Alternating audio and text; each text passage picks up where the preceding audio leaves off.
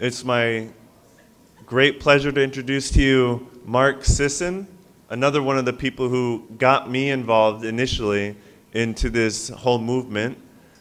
And he's going to be talking about something that maybe you could appreciate following after Matt Lalanne's talk, which made your head spin a bit. Now we can kind of try and take a little breather, lighten it a little bit, and talk about the lost art of play. So please put your hands together for Mark Sisson.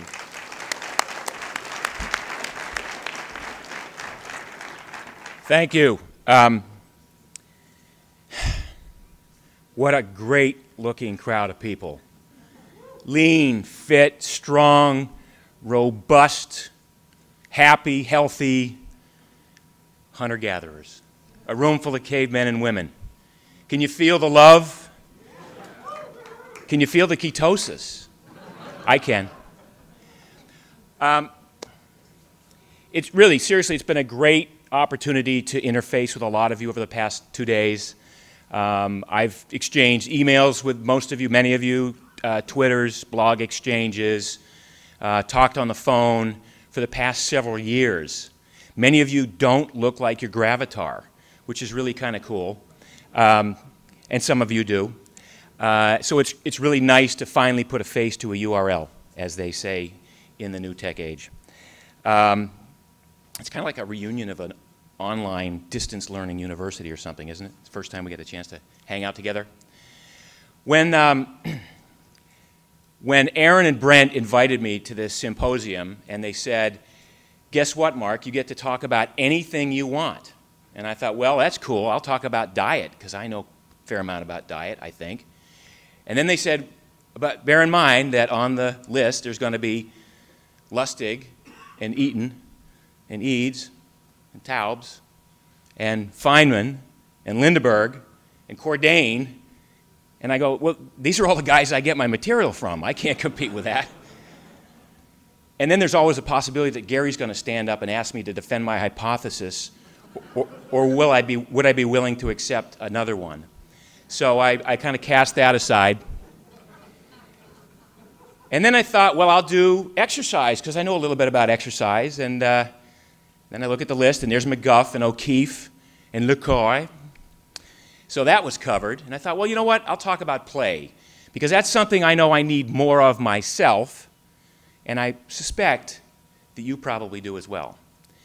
So after I selected the title of my talk, I headed out on my paddleboard to do some research. And while I was out there, I was trying to formulate in my brain what this would look like. And I thought, well, you know, this is a tough crowd. They're going to be expecting some hard science, some placebo-controlled, you know, double-blind studies, good data points and all that stuff. I got to step my game up here. I got to put together something that not even Denise Minger could tear apart.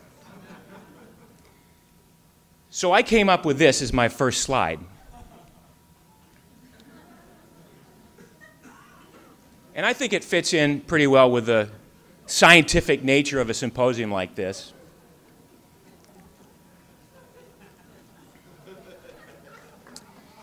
But the reality is, of course, that play doesn't lend itself to the kind of science that we're used to hearing about and we've heard about thus far. Play is more visceral, intuitive.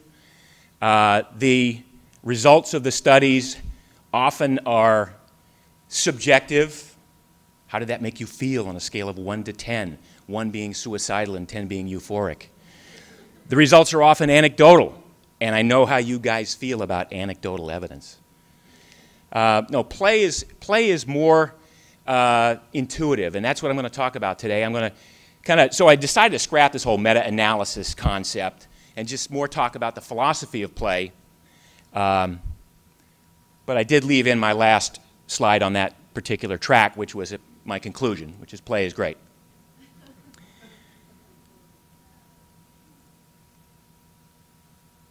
I look at all of our behavior through the lens of evolution, as I know many of you do.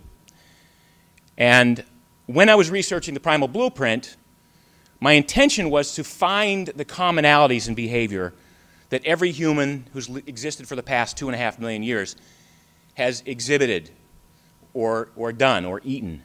And I came up with these 10 primal laws that helped shape our genome.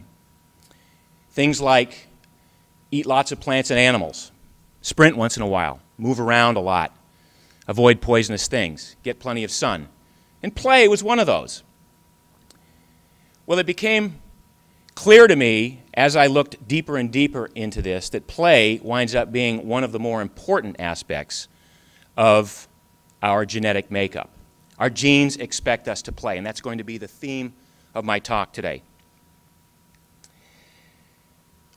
All mammals play, birds play, most higher organisms play. It's a means of organizing the structure of the brain throughout, certainly throughout adolescence, and in many cases throughout adulthood. In the case of humans, we're the champions of play. Humans play more than just about any other species. And again, we play beyond adolescence, where other species may stop play at adolescence and get down to the business of surviving and procreating. Humans, in addition to that, continue to play, or at least are supposed to continue to play, throughout their lives. And when you look at the breakdown of a typical hunter-gatherer, as many of the anthropologists have done over the past few decades, and you look at what sort of activities they're engaged in the course of a standard day, you see a breakdown something like this.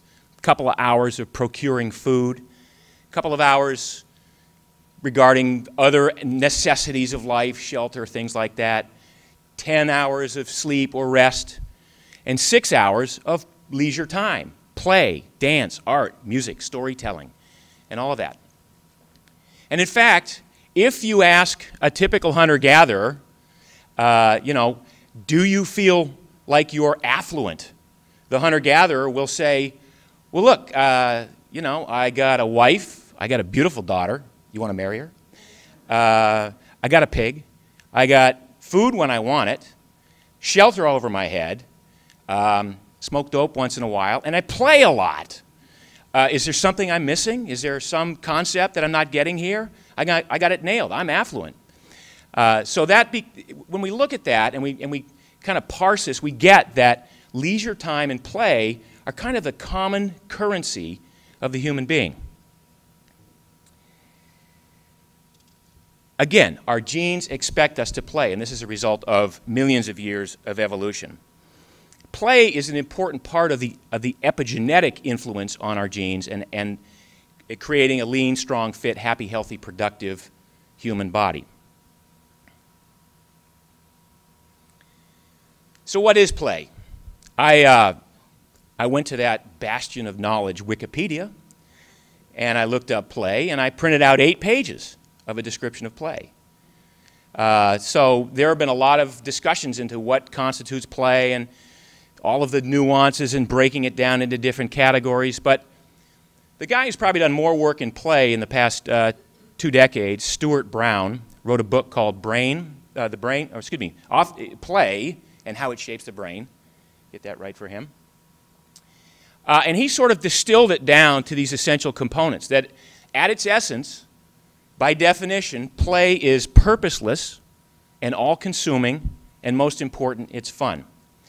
Now, when you think about purposeless, one of the essential elements of being purposeless is that you must have no attachment to the outcome, right? There's got to be no reason for it other than for the sake of doing it at the time. It's all-consuming, which means that you're in the moment when you're playing, when you're truly playing. And we can talk about when we think we're playing, but we're just, paying lip service to it versus when we're actually playing. So when we're actually playing, it's all-consuming. We're in the moment. So no attachment to the outcome, in the moment. How zen is that, huh? Play is zen. Brown goes on to say that life without play is a grinding, mechanical existence organized around doing the things necessary for survival. How many people here have a lame job? Excuse me, how many people here know of somebody who has a lame job and they're just grinding it out and they're just, barely getting by and they're miserable and they slog it in, they punch it in, phone it in and day out. Life is about the experience of enjoyment and fun, and this is where play comes into the picture.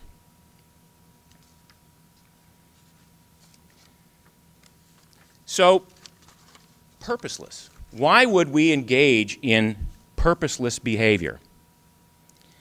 Particularly when you consider from an evolutionary point of view the notion that play kind of takes you out of the vigilance of looking for a predator or out of looking for food or out of building a shelter. Play is sort of a non-essential sequential movements that, again, that would seem in the short term to not have any survival benefit and maybe have a little bit of a cost.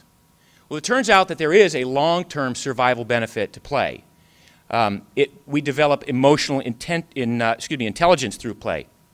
We can foster creativity and problem solving through this laboratory, this experimental application of play, this thing that has no purpose, where there's little risk involved in failure. In fact, our friend Art Devaney often says, no failure, only feedback. Play offers that opportunity.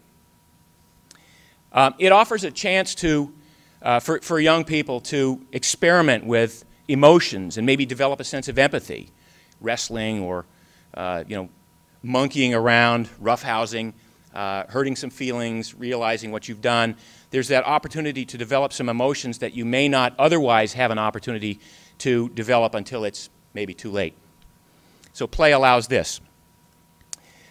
They say that life, I don't know who they is, but I'm one of them. They say life is 10% what happens to you, chance, and 90% how you respond, choice. Well, play gives you that laboratory in which to work out some potential solutions to some issues or problems or situations that arise in your life. And with non-human mammals that are involved in play, otters and seals play in the presence of great white sharks. Some of them get whacked, but most of them develop strategies that will serve them well throughout the rest of their lives in alternative choices to escape routes or to other ways to avoid getting eaten or getting taken out.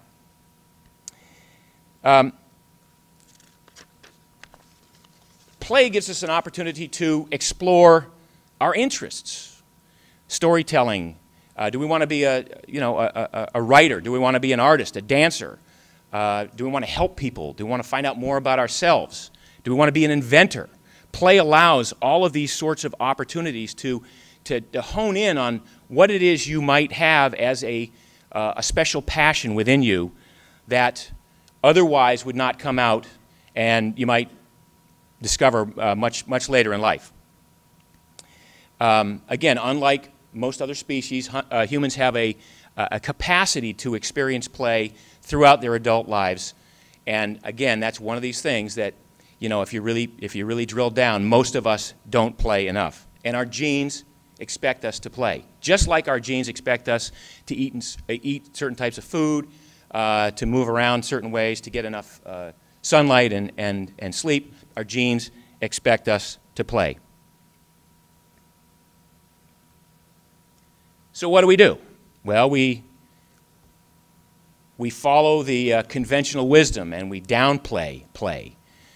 We put it into the category of frivolous or for kids only. We don't have an opportunity to experiment as adults the way we ought to be continually experimenting. We say there's too much work to be done and we don't have time to play and we got to get home from work and we got to do whatever we got to do. We've got to do it now, and we don't have time to play, so we don't allow ourselves to play, even in those moments when we could actually be playing. There's opportunities to play in the office, at work. We're caught up in this American dream. I know there are many people from around the world here, but we have this American dream, which involves struggling and suffering and trying to accumulate material things for somehow measuring up to, how the other hunter-gatherers living next to you are measuring up, and it's not working. Our friend and colleague, Art Devaney, who couldn't be here this weekend, has put it pretty eloquently when he said, "We are deeply unsatisfied with more and more because we're evolved for another lifeway in which material goods do not matter. It seems like our genes don't know what to make of all of our stuff." If you question whether or not we're genetically programmed to play, you will see that kids are the ultimate players. And if you get a hold of them before they've found out about iPods, iPads, Wiis, big screen TVs, and all this other nonsense, and you give them a cardboard box from an old a refrigerator or a washing machine, and you set them free, and it becomes a house, it becomes a fort, it becomes a ship, whatever it is, the kids will play freely for hours. Give them a mud puddle. It's an ocean, it's a lake, it's a mud puddle. Whatever it is, kids will play, and they will exert that natural tendency to want to be creative and make something out of this and have fun and be in the moment and have no attachment to the outcome. If it fails, you just move on. Kids who are just starting out in T-ball or in AHS11 soccer, and you notice they're getting into the skill sets and they're starting to move the ball around a little bit, and they're starting to understand the concept of the game, and still, you get them in that first game, and there's the defense chasing butterflies, or there's the kid out in the outfield, hasn't seen any action for the last 3 innings, he's picking daisies. That's fine. That's what kids do. That's play. That's being in the moment. Rough and tumble play is fine, and we don't do enough of it. We tend to, discourage that as being, I don't know, politically incorrect or whatever, but, nobody's going to put an eye out. Well, I mean, in the history of the world, how many people have really put an eye out during roughhousing? It's part of a kid's experience to grow up and explore those boundaries. We know that playing in dirt can help improve a kid's immune system. And yet, what do? We take all that away. We too much supervision, too much regimentation. We get the Purell that we carry with us all the time. We got to wipe our hands down and wipe the kids down because, God forbid, they'll get some germs. We've transformed into a society that used to walk everywhere and have fun doing it and enjoying the strolls to one that barely walks at all. An example that I have here of my own personal background, my daughter, when she started playing AHS11 soccer, joined the team because all of her friends were playing soccer. All of her classmates, the girls that she hung out with, and they thought it would be so much fun to play soccer, and they did, and they did a great job. They learned the skills, and they'd play these games, and they'd have fun at the practices, and they'd empathize with each other, and they'd empathize with the other team if somebody got hurt on the other team. It was fantastic, and over the years, because of the fun they were having and the playful, youthful spirit, they wound up getting pretty good, and they wound up having winning seasons. And one year, 3 or 4 years into this, they won the regionals. This little team of Malibu Barbies won the regionals against some pretty tough teams, and they went on to the state championships. Well, that changed everything. The next year, a new coach comes in, sees the potential, and says, okay, we're going to win. This is about winning now. This is no longer, he didn't say this, but this is what's going through the mind. I see some raw talent here. We're going to mold it and shape it and regiment it. And now as these girls are getting 15, 16, 17 years old, the sense of play is moving away. And now we start to see roster cuts. We start to see overtraining, burnout, hurt feelings. And my daughter came to me one day and she said, Dad, this is not what I signed up for. I signed up to play with my friends, and it's not happening. And it chokes me up to this day to think about that, because it was a seminal moment for me. So, we have to maintain that youthful, playful exuberance in our kids and nurture it, and then maintain it in ourselves as well. My own story, I was growing up in Maine, rural Maine, loved to run. That was my thing. Ran everywhere. Ran to and from school, through the trails, through the woods. Played games of army that lasted 3 days, where we'd chase everybody all around. Kick the can, tag, you name it. We ran everywhere. It was fun. We loved to run. We ran hard, and when we got tired, we stopped. And then we did it again, and it was great.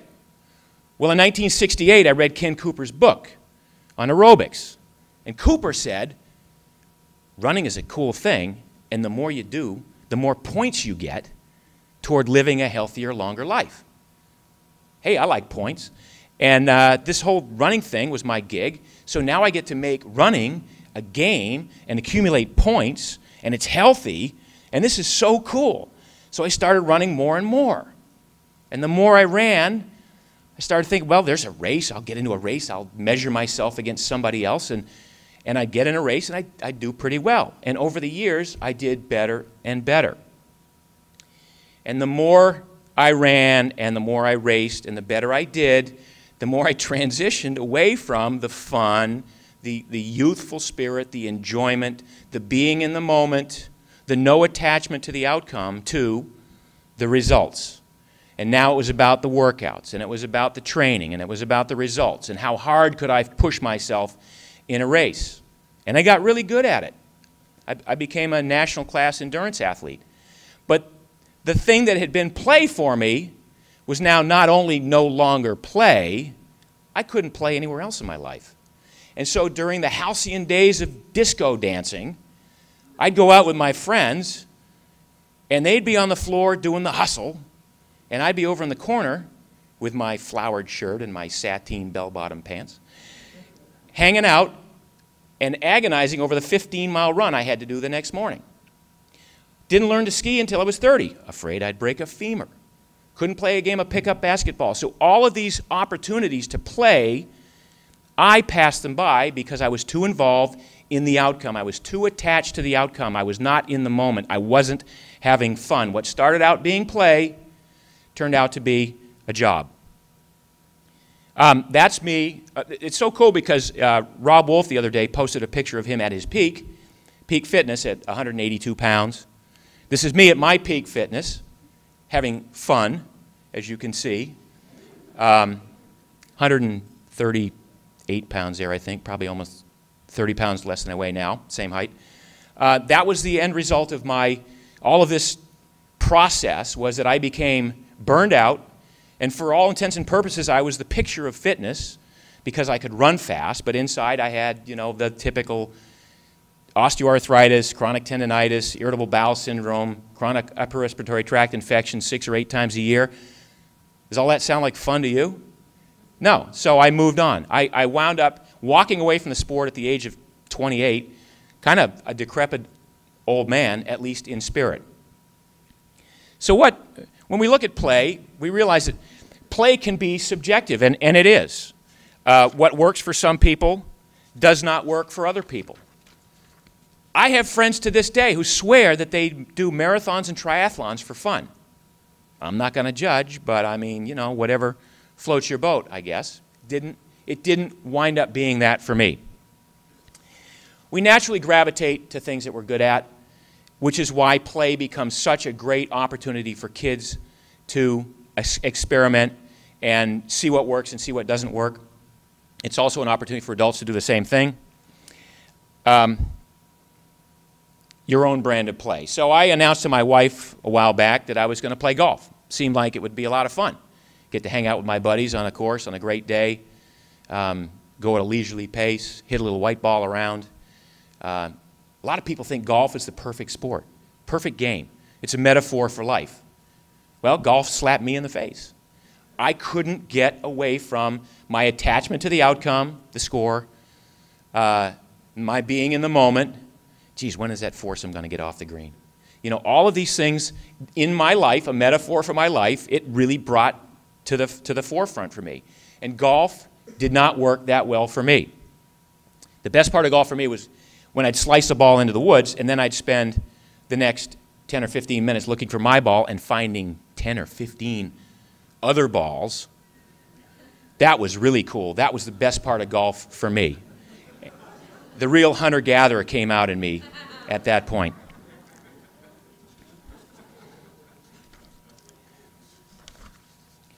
We know that a deficiency of play can have dire consequences. And Stuart Brown, again, has done a lot of research in this area. He's looked at thousands of what he calls play histories of people and tried to do correlation between their play history and outcomes later on in life. In one particular case, he had a positive correlation between severe play deficiency and mass murderers in Texas. I've been to Texas. It's not that bad, so it must have been the play deficiency that was really the issue here. But we see, again, increased stress, depression and tendency toward violence in people who don't play a lot, particularly people who never played as a child. People who don't play, even if they played a lot as a child, if they don't play as an adult, they tend to become more rigid, inflexible, humorless, left without a sense of irony. We know that play benefits the brain from a lot of animal studies and from imaging studies on humans. Basically, there's a positive correlation between longevity and brain size with increased play. One study in particular that I'm referencing here with a photograph, grizzlies that played the most lived the longest, and it had nothing to do with their ability to hunt, their learning to hunt. It had everything to do with total brain development. Play can benefit your career. You know, we need a lot of linear thinkers. This is a world where we do need some very focused people. Technology moves on at a rapid pace. I have this theory that whenever there's a new technological advancement, there are only 10 people in the world that actually know how it works, and everybody else at tech support is reading off a script, and that's it. But we do need linear thinkers. On the other hand, we're moving into an age, if you follow the Dow the last couple of days, we're moving into an age where you know, we're going to have to be adaptable. Whether it's the job market or the economy or life in general, we're going to have to be adaptable. So play gives people an opportunity to experiment in a safe laboratory with other outcomes. It may give you an opportunity to take your skill set and apply it in a whole different area that you never thought was possible. We had at my event in Oxnard, PrimalCon, 3-day event every year, one of our team challenges, which lasts a couple hours, we put these teams against each other. One of the challenges was to find 3 bags of puzzle pieces in a 400-square-foot area buried in the sand. And it was really interesting to observe that the people who succeeded most rapidly at finding these bags of puzzle pieces were the groups that had no attachment to the outcome, really. They were having fun and laughing and joking, and they'd find their bags just like this. And the team that was the most serious about winning this whole damn thing got into this arena first and found the 2 bags first and spent the next hour looking for the 3rd bag because they lost their sense of play, they lost their sense of fun, they lost their sense of teamwork and camaraderie. They started getting pissed off and filling in each other's holes before they dug a few, you know, one's digging over here and the other one's digging over here opposite and filling each other's holes in. It was really, again, a great metaphor for how some people can live their lives. The teams that, I just happened to be on the winning team, and just whatever. But, I mean, and we were behind. We were the last team going into this event, and we wound up winning because, for some reason, we had no attachment to the outcome. I'm going to give most of my teammates the credit for that because I had some attachment to the outcome. Play provides balance. You know, we're asked to sit at a desk, and we're asked to keep our emotions in check, and we're asked to do all these things that are sort of, you know, counterintuitive, that go against our nature as hunter-gatherers and as human beings with genes that want us to play. Play does offer an opportunity to go, you know, in the other direction, to move our bodies around, to get out of these linear brains and off of that spreadsheet and onto some, you know, much more expansive, open-minded approach to life. I'll go back to the concept of this Zen concept of be here now, because it's, again, when we look at when we're playing, are we really playing? Because if we fulfill Stuart Brown's 3 ideas here, that is purposeless. Again, we want it to be no attachment to the outcome. In the moment, you know, all consuming and fun. Think about it. How often does your form of play involve all 3 of those? And this be here now. That was a basic mantra of the awareness and consciousness movement of the 70s and 80s. But it's true. You know, we spend so much of our lives caught up in ruining mistakes that we've made, worrying about the past, agonizing over the future, what's going to happen, how am I going to put my kids through college, I got to pay the bill here and pay the bill there, that we lose sight of the fact that we're living in the present moment, and that's all we have is now. Play gives us an opportunity to be in the moment. And again, it's a laboratory, and it's an experiment. It's a chance to play and to practice being in the moment. The great philosopher John Lennon said, or maybe it was Martha Stewart, I forget which, said, life is what happens when you're planning for the future. Play gives us a chance to get into it for right now. And one of my favorite paddling excursions involved going out with my friend Eric, who's my typical paddling buddy. And we always look for dolphins and seals to kind of see if they'll hang out with us a little bit and play with us a little bit. And they always typically just go, hey, you know, not today, man. So this one day, we're out paddling for about 10 minutes. We come across a pod of dolphins, 12 dolphins. These great, magnificent 600, 800-pound beasts. And they wanted to play. And it was magic. These beasts were paddling along, and they're surfacing and right like 6 inches from the board. I mean, half the time we were like, oh, geez, are we going to be able to stay up on our boards? They're surfacing, diving under the boards. The water was the visibility was great that day. They're exhaling out their blowholes, and we're just like giggling and laughing. This is so cool. This is unbelievable. This is like amazing. And then Eric, who's a little OCD, ADHD, who happens to be a great photographer, goes, oh man, I got to go get my camera. Dude, we're out in the ocean. We're paddling with these great dolphins. It's a once-in-a-lifetime opportunity to be in the moment. But we were right, he has a beach house in Malibu. We were right off his beach house. He goes, I can't take it anymore. He paddles in, and he gets his camera, and he sets it, and meanwhile, I'm trying to position the dolphins like right off the balcony, which is how we got this picture, which, by the way, made it into some magazines and some newspapers. But it was so indicative of how we live our lives. And Eric, who is a sweetheart, one of my dearest friends, you know how he was willing to extricate himself from a beautiful moment because he had to capture it on film so he could remember it later. You know, how many times have you seen a kid go, Mom, this is so fun. This playing is great. I'm having a great time. Let's stop playing so we can take a picture of it and remember it later. So it's about being in the moment. Now, this whole idea about no attachment to the outcome it's a difficult one for me, which is why I'm bringing it up to you. I'm sharing with you. And yet, it becomes a pretty important life strategy.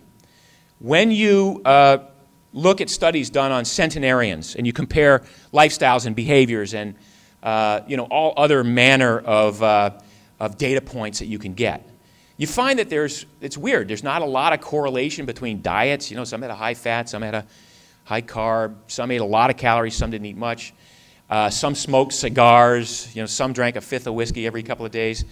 But one thing that centenarians seem to have in common is an ability to roll with the punches, an ability to overcome adversity, an ability to move on. And again, calling upon Devaney's comment there, no failure, only feedback. It's the ability to move on after a loss, the loss of a loved one, a divorce, loss of a job. It seems like this is a particularly important strategy for living a long, healthy, happy, productive life. It's about going with the flow. It's about, again, just learning how to not have any attachment to the outcome. That doesn't mean that we don't play hard. It doesn't mean that you don't get into a game and go, I want to win this game, and I really want to, or you go to a race, I want to win my age group. But it's the idea that after it's over, you move on with your life. No regrets, no ruining it. You just move on.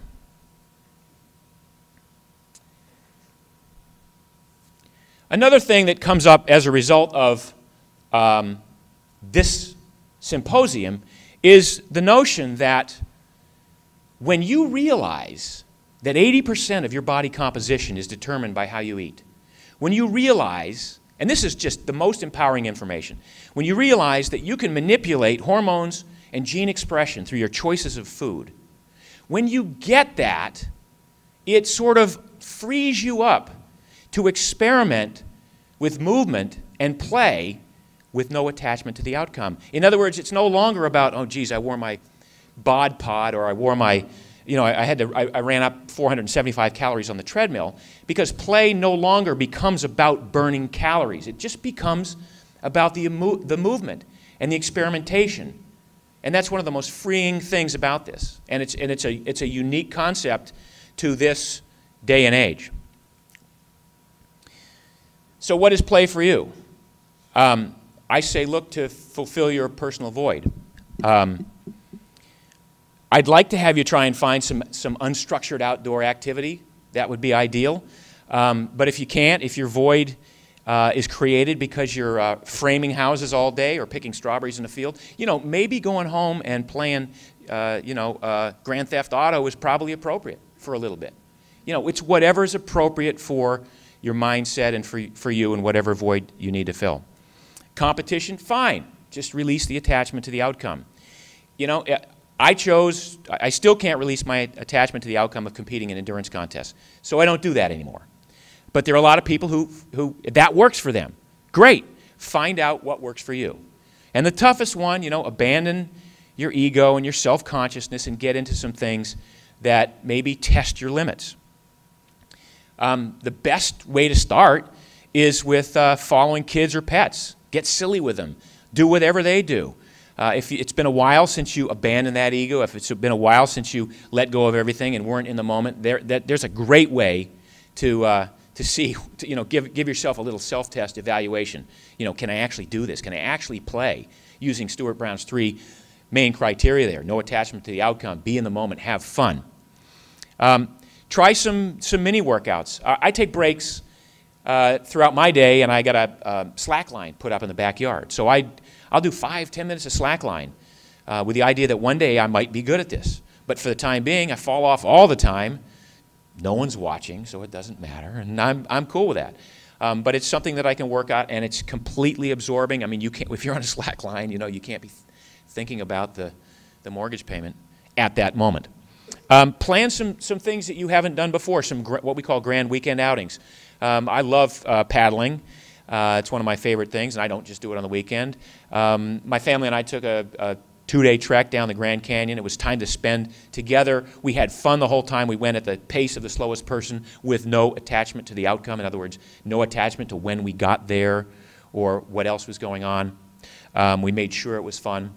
My daughter, who was like, I cannot believe I'm doing this with my family. You know, she's 20, had a great time. It was a revelation for her.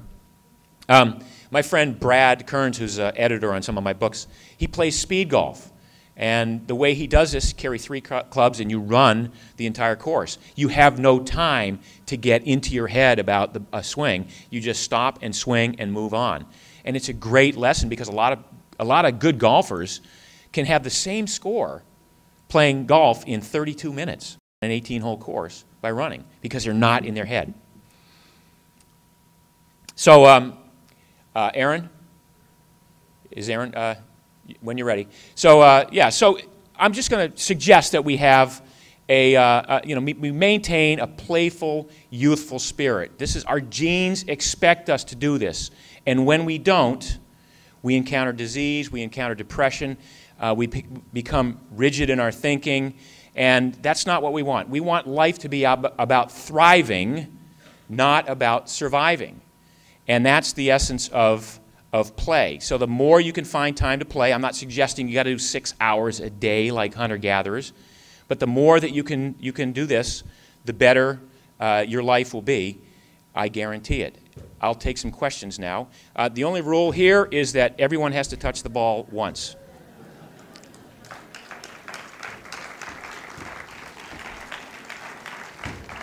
And if you want to ask any questions about the Primal Blueprint as well, go ahead. Thanks for your great talk about play. I was wondering if you might speculate on the future of the paleo movement, both in terms of possible successes and also obstacles or pitfalls going forward. The success or failure of the paleo movement. I think that this weekend is probably ground zero for the paleo primal ancestral caveman movement. I think this was a great opportunity and continues to be a great opportunity for everyone to kind of get their ideas out there and to have discussions about commonalities and discussions about other issues. I happen to think that this whole movement is going to become the way of life, but it's not going to be a result of regulation. It's going to come from individuals like this group having a chance to interact with other individuals who maybe see the results. So it's going to be an organic movement for sure. Hi, Mark. My name is Bob Hernandez. I named, graduating college, graduated passions in kinesiology. I named my website that I created afterwards, Movement for Wellness, because I deeply believe in all this. You can play for actual wellness, mental, physical, emotional.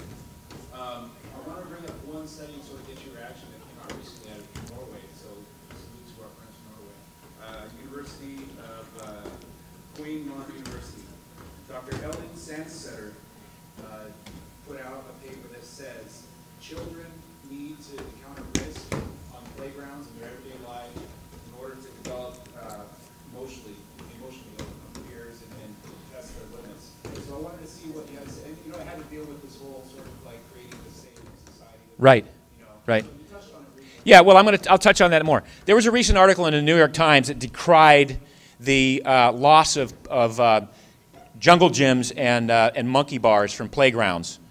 And the idea was that it was not worth it for the municipalities to have them because the tort lawyers were looking at all of the potential injuries, the broken arm or the sprained wrist that could happen as a result of falling from a jungle gym. And the reality is the jungle gym is probably the last bastion of a kid's opportunity to test the limit. I mean, the self-worth, the self-image, the ego boost that a kid gets from achieving the next highest rung on a set of monkey bars, or trying to wrap the swing around the swing set. How many people have tried that? Or seeing how far you can jump out of the swing. These are critical moments in kids' lives, and every kid that ever lived up until 100 years ago had all kinds of experience. A tree became climbing up into the crow's nest of a pirate ship. I mean, every chance a kid gets to climb is a chance that kid is going to work on self-esteem, work on control of fear. One of the studies done on the jungle gym playground thing, as I recall, suggested that kids who fall at a young age are less inclined to get hurt when they're older because they've learned their limits. Whereas kids who are coddled or protected are the ones who later on in life they get injured more often. So I 100% agree with that. James O'Keefe, I'm a cardiologist now. I see a lot of people, and I'm trying to convince them to play and have fun, and they think of workouts as work, and it's just as you were pointing out that if you could work and play seem diametrically opposed, but it strikes me like I'm always trying to get my patients during their work day to take breaks instead of just going sitting down and smoking or something. Go out and play and go out and go for a walk. I mean, do you have some ideas how we might be able to incorporate playing? Yeah. The first thing I'd say is, my personal example is I don't work out anymore for the sake of working out. I only work out to play. So my two reasons are I work out, I do as little as possible, by the way, in the gym. I reduce the work part of my workout. I do as little as possible in the gym, and I do so I can play, and so I can play uninjured. So a lot of my training simply revolves around how can I maintain physical competency to be out and to be able to go out and play ultimate frisbee with 16-year-olds and still keep up with them on a long run to the end zone. Or how can I get on my paddleboard and not run out of steam on my serratus, which is where most of your lats and serratus, where most of your energy strength comes from on a paddleboard. I would almost recommend to somebody that, again, it falls in sequence. If you understand that 80% of your body composition happens as a result of how you eat, then it unburdens you of having to train so damn much to burn calories or to build muscle. I mean, we know that when we build muscle, we heard Dr. Oz say, well, a pound of muscle burns 50 calories. Not true. A pound of muscle burns 6 calories a day. So if you are a guy or a gal who lost 50 pounds of fat and gained 20 pounds of muscle, your net increase in metabolic activity is 20 calories a day. So it's insignificant. Most of your body composition happens as a result of how you eat. Understanding that, then it doesn't take much training to maintain a strong, lean, fit happy, healthy, productive body. Does not take much training. My prescription, 1 sprint workout a week and 2 strength training workouts a week. So then the challenge becomes, how can I play? How can I find an opportunity to employ the work that I've done in the gym in a play situation so I don't get hurt, so I have fun, so I'm, yeah, see, I wondered who was going to do that. And that's a tough one because, again, grown-ups have a aversion to natural play, but when you can get them to finally see that and incorporate that, it opens a whole new world. Now play becomes a challenge to find ways to play, and it may be with your kids. I mean, if you're a working stiff and you have kids, if you're not playing with them, you're doing both of you a disservice. So, right? So I hope that helps. Play is critically important, and I'm glad that you talked about it at this conference. Actually, I have a colleague here who's an evolutionary psychologist, and he studies play. He's here at UCLA. He studies play behavior in children, and he was telling me, just years ago, he was telling me the literature on this subject. There's interesting literature talking about some of the milestones that children go through, like when they reach the age at which they can understand conservation of volume, for example. You take liquid in a tall cylinder, you pour it into a short, squat cylinder, and when do they recognize, when do they understand that, wait, it's the same amount, even if it looks different? In those, there's a certain age at which children usually reach this. Well, that age, for things like that, have been creeping up, meaning it's taking later and later for children to reach these intuitive concepts of physics, like folk physics, they call it. Like these kind of constancies. And there's a possibility that, and this is what my friend started to study, that there's all this emphasis in academia and concepts from a top-down perspective, rather than letting children intuitively play with things, which part of the function of play, although it's purposeless, is definitely functional in the sense that you're building in the intelligence. By playing, you're learning these constancies, you're learning the folk physics and the folk psychology with social play. And that it's so critically important. And that's a challenge for the educational system. Absolutely. The list of business leaders and successful inventors who have come through Montessori play-based schools is wickedly impressive. It's a great opportunity for that. Who hasn't touched the ball yet? Or we're flunkies. Yeah. Okay, we got someone who needs to touch the ball before we. Yeah. Or we're flunkies. Right. So let's another round of applause for Grant. Yeah.